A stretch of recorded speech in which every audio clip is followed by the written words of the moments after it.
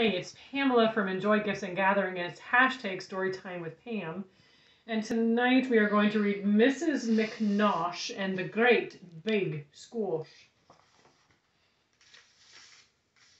The first day of spring, Mrs. Nellie McNosh went out to her garden and planted a squash.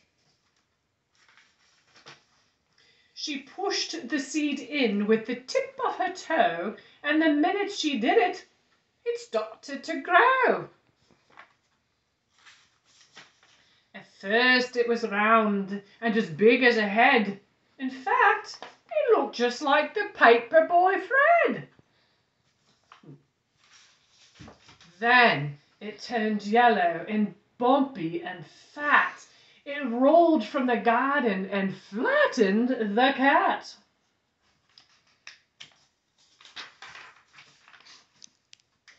It knocked over trash cans and ran over toes. It twisted the sprinkler and plugged up the hose. It crashed through the clothesline and smashed through the fence, scaring the pants off of two elderly gents.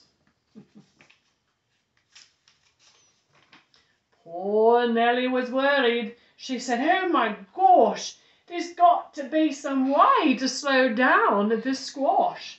She slapped it and scolded it, pinched it and kicked it, and then she took hold of its stem and she picked it.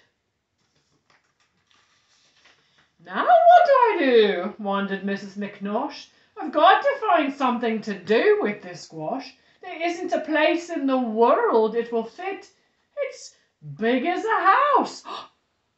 "Wait," said Nellie. "That's it."